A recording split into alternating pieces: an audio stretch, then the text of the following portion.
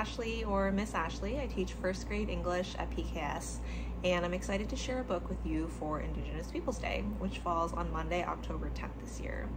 I often read this book near Thanksgiving because it talks about gratitude, but I think this is such a great book to read all year round, and it's so important to read books by Indigenous authors all year long because every single day we are on Indigenous land. Here in San Francisco, we are living on the land of the Ramaytush Ohlone people. So this book is called We Are Grateful, oh-jah-LEE-hay-lee-gah, which means we are grateful in the language of the Cherokee people. And the author, Traci Sorell, is a member of Cherokee Nation. I love this book because it's such a beautiful reminder of the importance of showing gratitude through every season, and this is a theme I think we can all relate to. It's packed with wonderful illustrations that show Cherokee traditions and the changing of the seasons.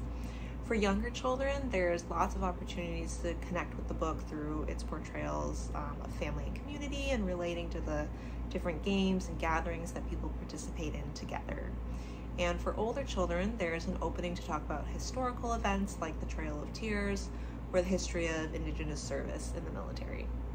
So I highly recommend this book. It is available on Epic Books, and I hope you read it on Indigenous Peoples Day or during Native American Heritage Month in November, or at any point during the year to remember all the things that you're grateful for. And I wanted to throw in 2 more board book recommendations for those of you with little ones in your life. These were 2 of my son Corey's absolute favorites when he was a baby. This one is We Sang You Home, and this one is May We Have Enough to Share. Both are by Richard Van Camp. Everything by him is amazing, but these 2 are my favorites. So yeah, thank you for listening. I hope you read the books and I hope you enjoy them.